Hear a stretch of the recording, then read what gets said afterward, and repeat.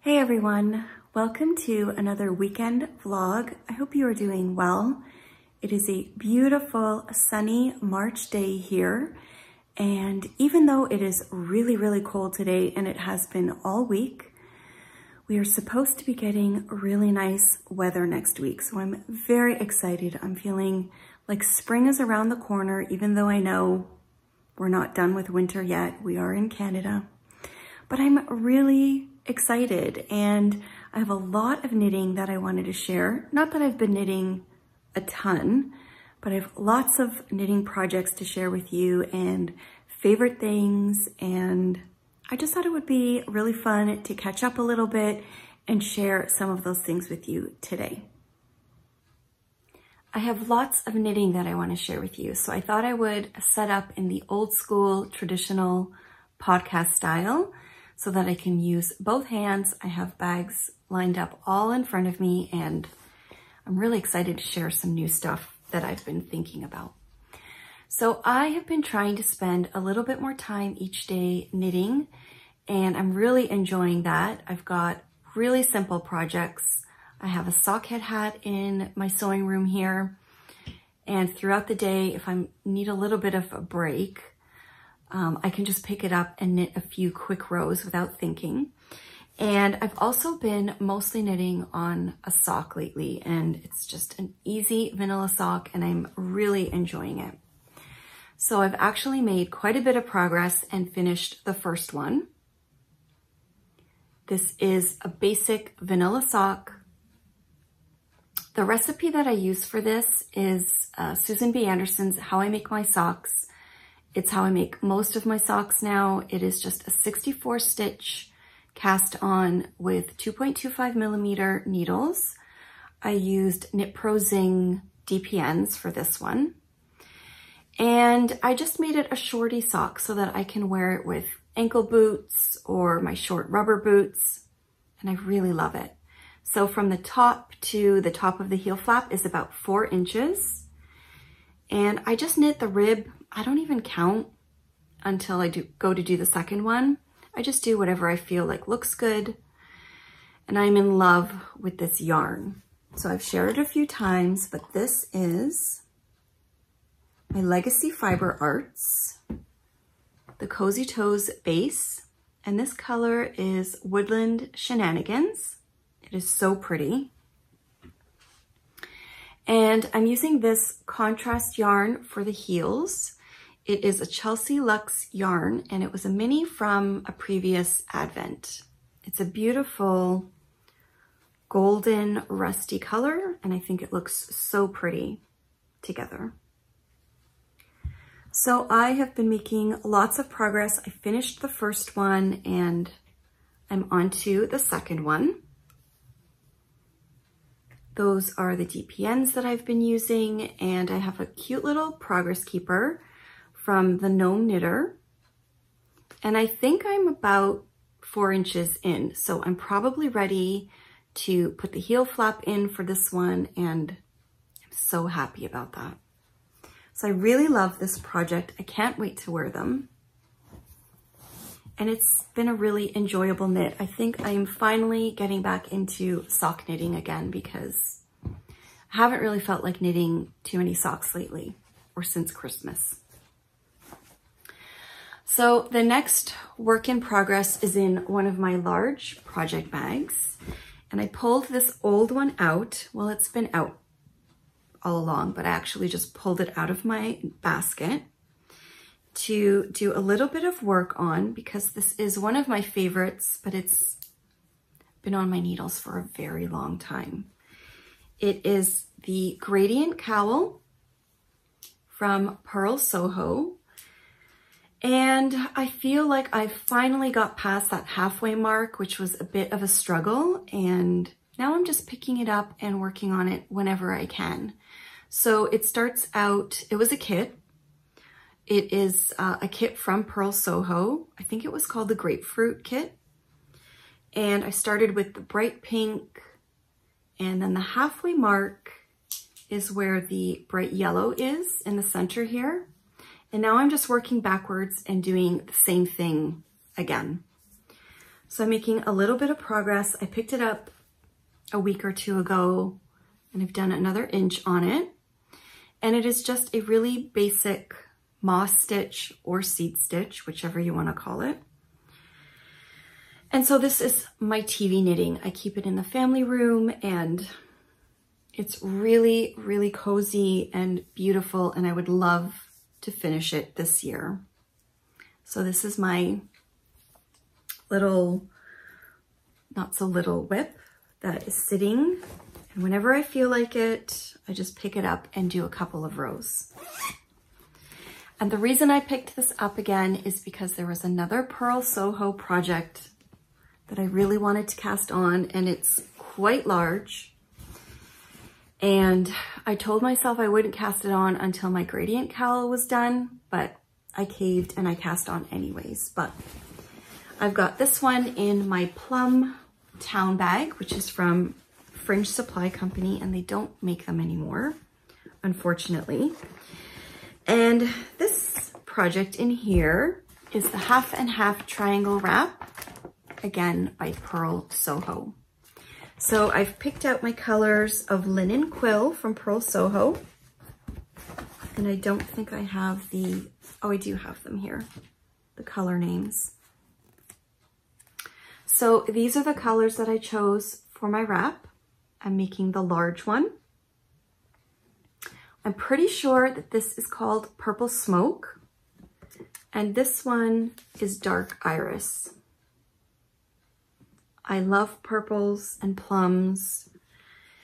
And so I just cast it on and knit maybe 2 rows, 1 or 2. So as you can see, it is super long. I can't remember how many stitches it took to cast this on. I have a cute little progress keeper on there. And I'm pretty sure that this one was from Sucra Miniatures. It's really pretty. And I've just kind of left it. I cast it on knowing that it will be there when I am ready for it. And I don't enjoy casting on, especially so many stitches. So I just kind of did it one day so that it would be ready for me whenever I was ready. So let's see, I have a few more here. So I have been thinking about sweater knitting for a while, ever since I finished my Felix pullover in December, but I've been really slow to cast on another one. I just wanted to be sure and ready for whatever. And I decided to pull out this old project. I'm pretty sure I've shared it, but I've got my bag ready for it again. It is the Camaro sweater from Tannis Fiber Arts. I had this kit and I had this sweater cast on a couple of years ago, and I put it aside, ripped it out because I had made a few mistakes. But I've got it all set up in one of my small leather tote bags in the mustard color, and I have all of the yarn ready to go in there. I don't know the names of them because I had purchased a kit from Tannis Fiber Arts. And it's basically the one, I believe it's the one that's on her Ravelry page that she's wearing. This is the main color for the body. And then I have the rainbow of all of the other colors that go into the yoke. So I'm really excited about this one. I've got everything I need in here. I have my needles, my pattern, my yarn. I even have another project bag so that when I have the sweater cast on, I can pop it in there and just leave it in the tote bag. So it's sort of a, I can grab the sweater and go if I want, but everything is nicely tucked away in there. in the meantime, I have another sweater that I am ready to cast on that I am so excited about and I've been thinking about for over a month. I really wanted to participate in the festive sweater make-along with Chelsea from the Chelsea Makes Patreon, who is Chelsea from Legacy Fiber Arts. And it turns out that Molly from A Homespun House is sort of co-hosting this make-along with her. And the idea was for the rest of the year to work on a festive sweater for the next holiday season. So I took some time and I've been researching what sweater I might want to cast on. And I think I really wanted to do this because I love colorful color work sweaters, but they don't always fit into my wardrobe. And so I thought, how perfect would it be to have a really colorful festive sweater so there's a purpose for it and it will just be fun, and I just loved the idea of it. And the fact that there is a lot of time to work on it was also a big plus for me. So I've decided to knit the Stagecoach sweater from Caitlin Hunter of Boyland Knitworks. I don't want to show too much of that pattern because there's a lot of information on there, but I looked on Ravelry for quite a while and I landed on this one because I thought it was really beautiful and it was DK weight. And so then I started to research what I could use for it, and I think I found the perfect combination. So for the body, I've decided to use the Harrisville Designs. I think this is a Cormo. I don't think I have a ball band here. Oh, I do. It's American Cormo and Wool, DK weight. This is the Daylights collection, and the color I chose is Bloodshot. So you can probably see some flecks of red in there, which I thought would be perfect for a holiday sweater, very festive. I'm in love with this yarn. I think it's going to be beautiful. And then the fun part was picking out what 3 colors I'd be using in the pattern, in the color work. And it was all online shopping because everything has been basically closed around me. But I went to the Tennis Fiber Arts website and I found some beautiful colors of her Pure Wash DK. And so these are the 3 colors that I will be using. I think they are beautiful and festive, but not too crazy. So this is Chartreuse. This is Garnet. And this is Rose Gray. So I think they're going to make a beautiful color work sweater. And I have my bag all set up for this too. I've decided to put it in this beautiful bag that was sent to me by my friend Catherine from Bed of Roses. She is a beautiful maker and it is a gorgeous bag. And I love the polka dots. And even though it's somewhat festive, I felt like it would be perfect to use all year without it being too Christmassy. So Catherine makes gorgeous bags. She has this little leather pull on the zipper and a little charm there. I really love this bag and I think it's going to be perfect for this project. I also have something at the end of this. I'm doing a little giveaway and I have something from Catherine that I'm including in the giveaway that I'm really excited about. So that is going to be my Stagecoach sweater. I think I just need to get the needles. I have my pattern and my yarn all ready to go in this bag. And I feel like as soon as I do my next shop update, because I'm at the end of putting in zippers and then there'll be pressing and packaging and posting and all of that. Once that kind of settles down, I will be casting on one or both of those sweaters and I cannot wait. I'm really excited about it. And because I am on my second sock in the Legacy Fiber Arts shorty sock that I shared. I've already picked out my next sock. I've popped it into this cute little bento style bag that I got. It was actually a gift with purchase when you make your first purchase with Merit Cosmetics. And I've been really enjoying their makeup, and I had placed an order with them on their website, and I was so excited about this bag because I thought it would make the perfect sock knitting bag. So in here, I have my next sock. It is Chelsea Luxe Yarns. It is one of the Coupe collection sock yarns, and this one is Margaret. So Christina from Chelsea Yarns has this beautiful Coupe collection that she does, and it's a special collection, and it is based on one of the chickens in their coop. And I love it. It is such a fun surprise each month. And I love this one. It was really hard to choose. I have 3 of them. And I decided on Margaret because it is so beautiful. And I think I was just craving something kind of somewhat neutral, and I love the brown, but that pop of purple in there, so fun. So this is going to be my next sock, and I've got my needles here. I'm going to do this one, Magic Loop, and I'm pretty sure that I'm going to do this with the Magic Heel from Autumn and Acorn again. I love that heel.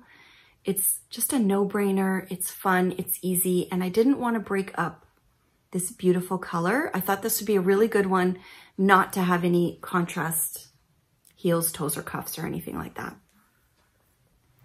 So that is going to be one of my next cast-ons.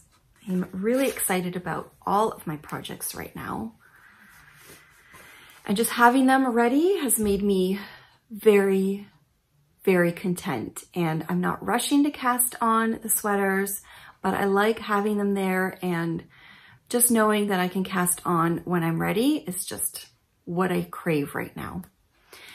So I wanted to do a little giveaway because in the last few months, I reached the 15,000 subscriber mark on my YouTube channel, and it kind of blew me away, and I've been so excited about it, but I just haven't gotten around to organizing any kind of giveaway.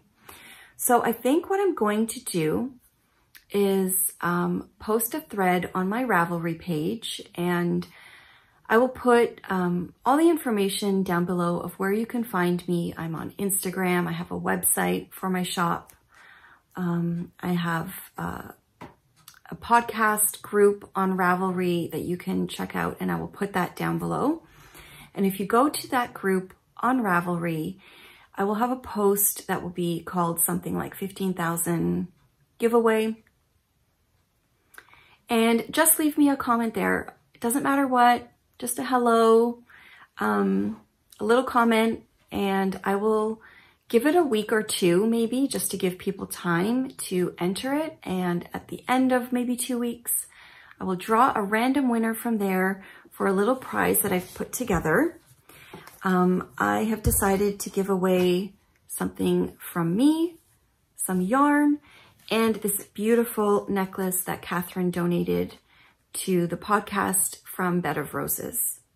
I'm super excited. This is a really fun prize. So the necklace from Catherine is in here. I really do not want to take it out because it is packaged so beautifully, but I will show you one of mine to give you an idea of what will be in here.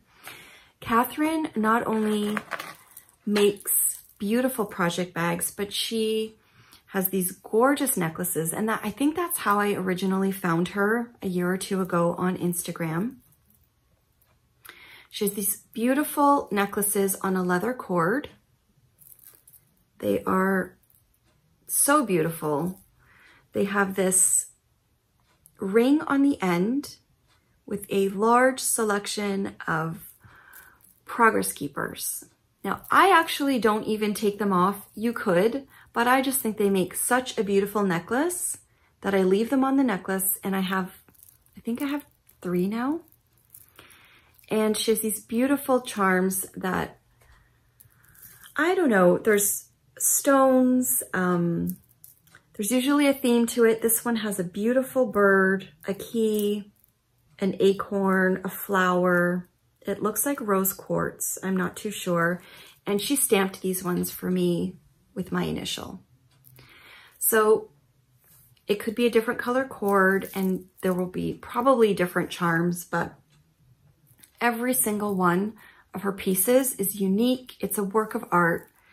And I think she is such a talented maker. And we did a little swap over Vlogmas. If you saw, we exchanged packages and she sent me this beautiful necklace and the bag. And she was so generous to donate a necklace for a giveaway. So I am going to include this in the draw. It says on here that it is for a giveaway and it is stamped with a heart. So that will be in the giveaway. I've also decided to include one of my small leather pouches. So this is a little pouch. It's called the Signature Pouch. It is black. I think it's perfect for notions or for stationery. I use them for both. I have one with my knitting notions in it. And I also use this for my planner pens or fountain pens. And it is really nice size to just kind of pop into a tote bag or a big project bag and keep all of your little necessities in it.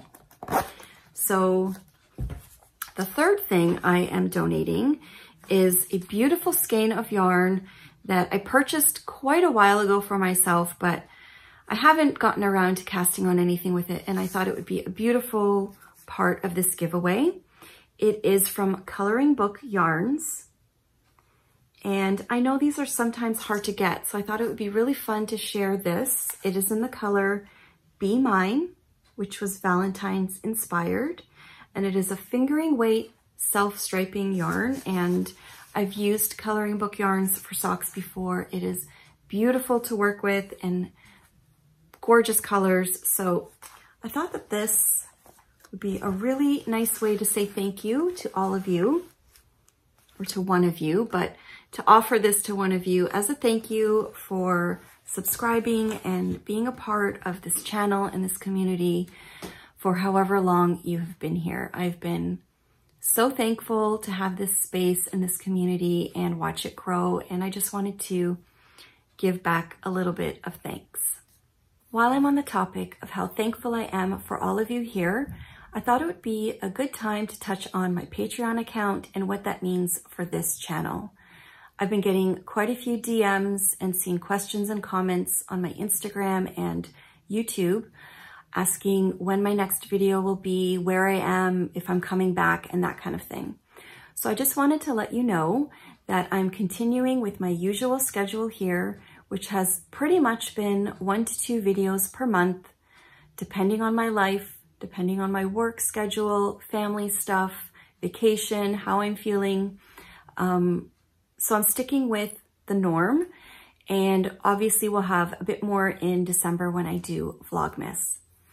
I've created a Patreon account in February. I started it in February, and I'm really enjoying that space. It is a place where I'm building a community and sharing and expanding on all of the things that I have shared here in the last while that really interest me and I'm loving expanding on. So in addition to the knitting and crafting content, I share a lot more in the kitchen stuff, home organizing, home projects, art journaling, any other hobbies, what I'm reading, favorite things, all of that stuff. It's a place where I can expand on all of that and share a lot more.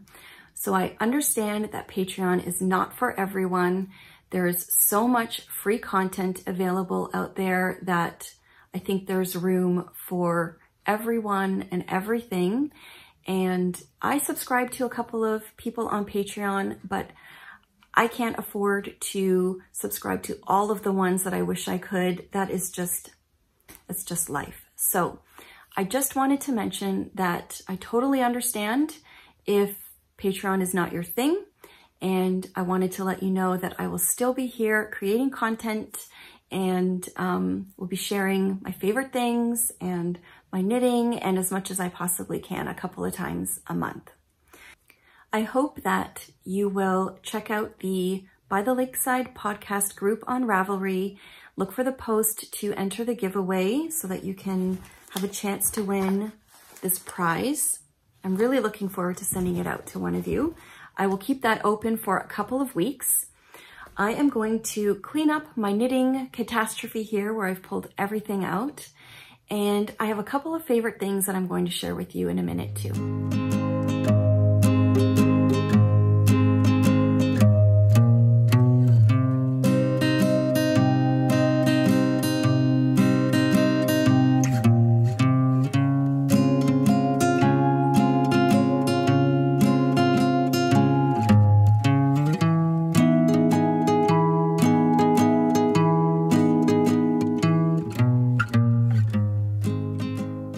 I know that life has slowed down so much for everyone in the last year. Things have changed drastically. And in our household, we are all pretty much home most of the time. And I think there are some positives to that, but I've been giving a lot of thought lately to how I spend my free time and how I could be spending it a little bit better. I think a lot of my days get sucked up by scrolling through Instagram. And even though I love Instagram, it is a source of inspiration with creative feeds, and I get to catch up with friends and see what people are making. I absolutely love it. I just think I need to scale back a little bit and focus on how I'm spending my time. And so earlier in the week, I pulled out this book that I've had for a really long time. I'm pretty sure that I shared this on a video last year. It's called Make Time. I made a little bit of progress and then I kind of tapered off and forgot about it. But I remember really enjoying this and it resonated with me, and so I want to revisit it. It's called Make Time, How to Focus on What Matters Every Day. It's by Jake Knapp and John Zaratsky. And I'm going to review the parts that I already read because I want to refresh, and then I'm going to try and finish this so that I can just focus my time a little bit better, because there's so much that I want to be doing and I don't feel good when, I don't know, I'm just scrolling. Quiet time is great. Watching TV to me is great too, but being on my phone so much does not feel so great. So I'm going to be working on that and reading this book. So that is a favorite one right now. And I also ordered this recently and it's a new favorite. I have a small collection of inspirational books that I love to pick up here and there. This is a new one. It's Sarah Mida's South of France, a sketchbook. And it is quite small. It's beautiful. And it is exactly the type of book that I like to just pick up and flip through. I think it almost takes the place of magazines for me. I don't really purchase magazines anymore, and I used to love them. But I would much rather spend my time, my spare time, flipping through a beautiful book rather than not remembering what I was even looking at on my phone. So that is going to be a goal of mine for the next little while. But this is a really, really beautiful book. And it kind of inspires me. Sometimes it's just a nice escape, and sometimes it inspires me to get into my sketchbooks and do a little bit of art journaling or pull out some supplies and try something new. So I'm really enjoying those books. My hands have been so extremely dry again, and I've been very bad at using moisturizer on them. And so I decided to purchase a new cuticle cream or oil. I think this is an oil. Yeah.